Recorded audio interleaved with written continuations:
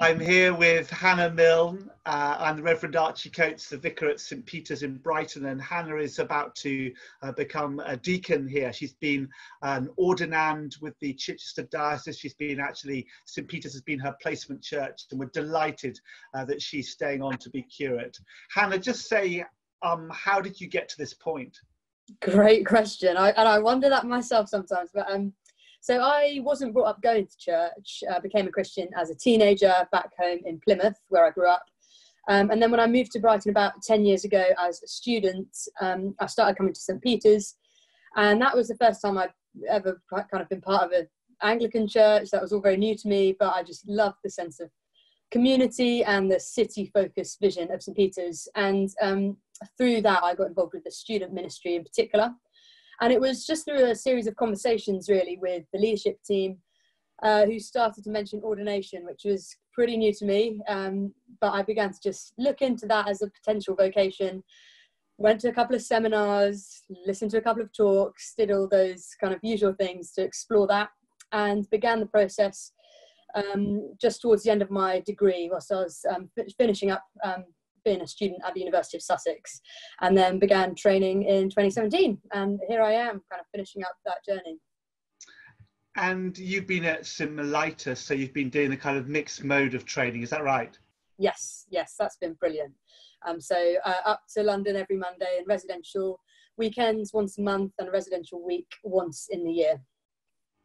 And Hannah, just say, because during this period, it's sort of everybody's favourite word, isn't it? Unprecedented, but lockdown. One of the aspects that you've been involved with is moving the home groups online, so via Zoom. And I know that it's been quite a revelation. Just say how the groups and how your group particularly has gone. Yeah, so my husband and I had been running a group in our home for the last couple of years, which had obviously been the most familiar way of meeting together, worshipping together, praying with one another, and encouraging each other in our faith. But yeah, since lockdown, we've moved that online, which has been an amazing experience, actually. We're all getting used to Zoom, I'm sure.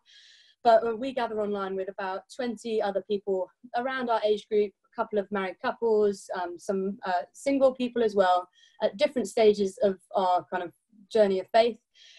We've just been giving it our best shot, worshipping on Zoom. My husband picks up the guitar and sings to the laptop, which seems quite strange, but I think that's one of the kind of new challenges that the church faces, really, isn't it? That we are to proclaim the gospel afresh in each generation, and this generation is in a lockdown. So we're just trying to adapt, really, and continue to help people in their walk with Jesus, even in lockdown. So mental health challenges, losing jobs, furloughing, it just presents new challenges, but a privilege to be walking with people through it. And you mentioned those challenges. What do you see in the next 12 months? What do you think the particular challenges will be for the church, either our church or the wider church, in the new normal? Yeah, well, I mean, I guess one of the biggest challenges is that no one knows what's going to happen. How long will this lockdown last? What will we be able to return to as normal, so to speak?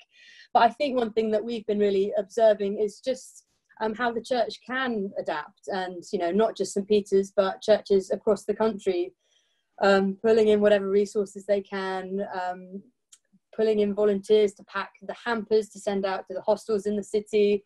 It's just, I think, an opportunity for the church to kind of flex, really. We've done it for generations, and we've got to do it again now, just to meet the kind of physical needs, I think, of the people in our communities, but also, like I said, kind of mental well-being, and even, people getting out and exercising. It may sound quite trivial in normal times, but helping people have a kind of full life in a kind of holistic sense moving forward, I think, is going to be a big priority. So just got to try and flex, I think, the church. We'll see how that goes, though.